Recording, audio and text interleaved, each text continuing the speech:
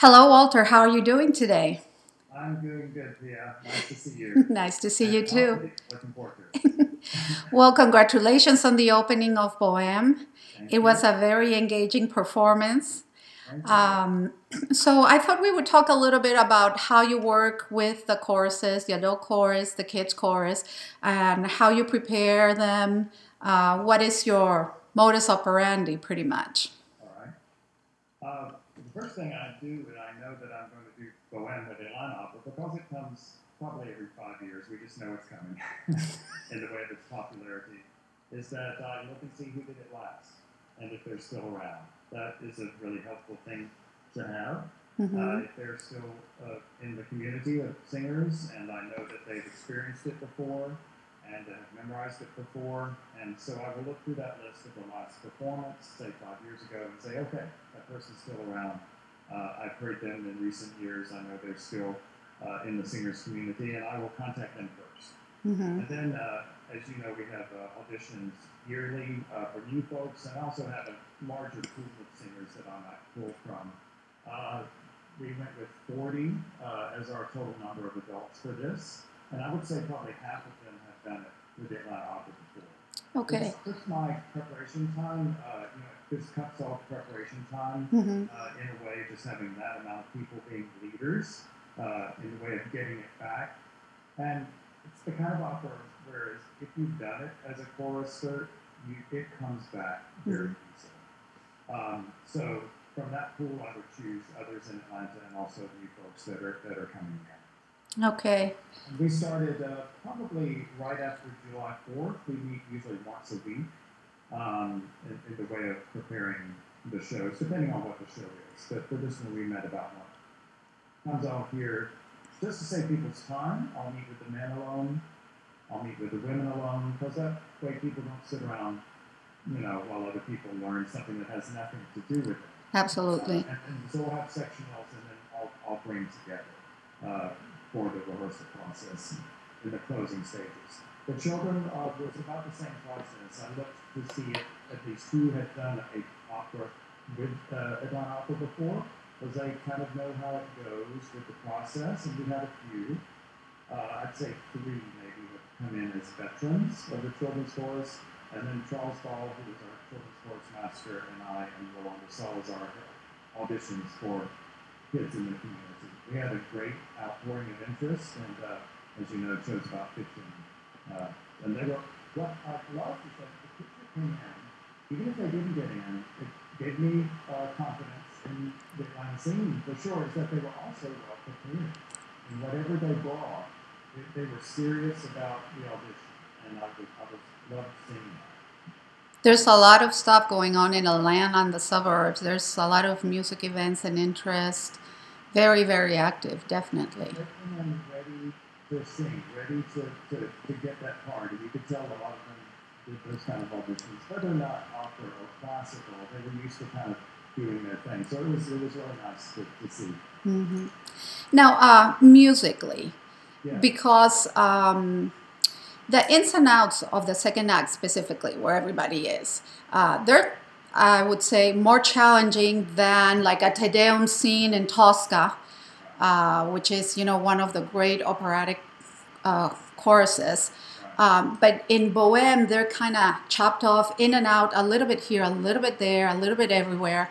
So how do you work to bring everything together?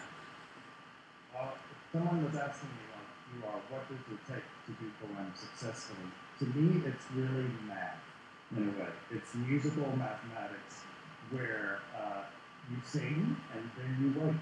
And you sing again, and then you wait. And I really do have a kind of counting system that we learn it with. To me, it's about rhythm, and it's about the diction articulation. If you get that right in a Boheme, Puccini has written kind of what you need in the way of the emotions and the feelings that these little characters are given. So if you sing the notes and the rhythm and deliver the text, you are there. But you're right, you have to know when to do it. And so if we sing a phrase and we have an 8-bar wait, I will actually have them count out loud 1, 2, 3, 4, 5, 6, 7, 8 before the next entrance. If there's a prelude that they get before they sing, I'll do some counting so that they internalize the rhythm and counting of what they sing and what they don't sing, and that really helps. So I don't really say, so I'll say listen to this, but I'll say where does it come in the way of the structure of the phrasing and the counting, and that way they're thinking that inside when they're really up on stage. And I actually do that in their warm-ups before performance. Okay. So that they're engaged in the actual pulse of the scene, and you know it well. It has a pulse to it, and if you don't get on that pulse and on that train, then it can be scattered, and then you don't get that really tight performance that you hope to. For me, Boheme is either, for the chorus, it's either great or there really is no. Yeah. Spot on, or it's like, okay, that was tough. It was. But I'll tell you, Sunday Act 2 just, it shined on stage. It was lively. Everything came together beautifully. And as usual, the chorus sounded like $1 million. I feel like when they invest in the basics of it, like the rhythm and the diction, then when it comes to the performance, they can put their own stuff into it around the structure. If you start with a loose structure, then it's really, but it's a vignette, and how does it fit within the phrasing? But I would just sum it up, it's kind of musical mathematics in a way, very different than most opera choruses, which give the chorus a 5-minute time to shine. You know, you can't extract the chorus from Boheme. There's no kind of greatest hits chorus from Boheme. It's just spot by spot. And I think actually Act 3, the beginning of Act 3, with even the smaller vignettes of the off-stage women, the off-stage men, the street sweepers, the milkmaids, people tend to kind of take that one for granted. And to me, it's actually quite difficult because you have a 30-second thing here that's different from this 30-second thing. And if you want it to flow and just be as smooth as the principles, and to make that flow takes a lot of work. You can't take it for granted. I love the offstage effects in Act 3 and the milkmaids coming in. That's a tricky entrance. Even though it's so small, it's very, very tricky. Very quickly, I'm like in the warm-ups, I'll always end with the milkmaids. And they have time. I'll say, okay, everybody go except them. Because it's 30 seconds, but if that 30 seconds goes down, then it just, the audience loses the flow of the concentration, you know? And so we're always working that to just make it their best.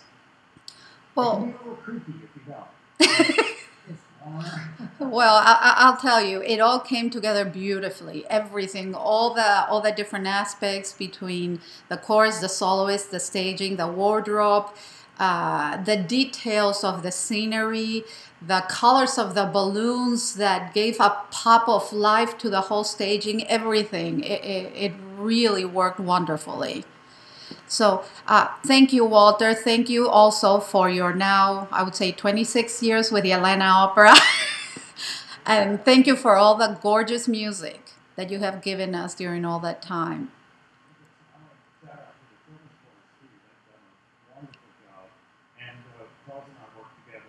The same kind of preparation as the adults had for them. So they just did a great job. And you never know what kids are going to do, but they knew what their goal was. And I hope you were pleased with that too. Oh, they were fantastic. I was seeing them and with all the markings and everything, and they were also having a fantastic time on stage. You could tell they were so comfortable and they knew their cues, they knew what they were doing, and having fun at the same time. And I think an audience, when they see that, they finally think, oh, those kids have to memorize all that?